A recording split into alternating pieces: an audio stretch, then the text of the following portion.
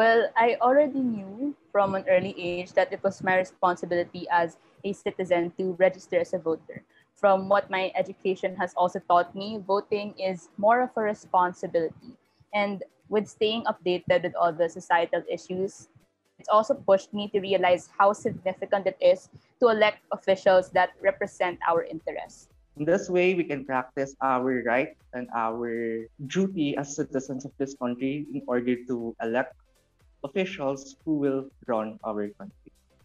We're really the generation of change. And we're not going to be able to see that because we are making the change right now.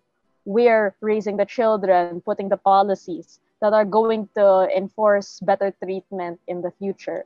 It's not things we're going to actively feel right now, but hopefully it's things that we'll see for the futures of our children, our grandchildren, the next generation. One vote could make a significant difference in our country. And also, I see voting as a responsibility rather than a right.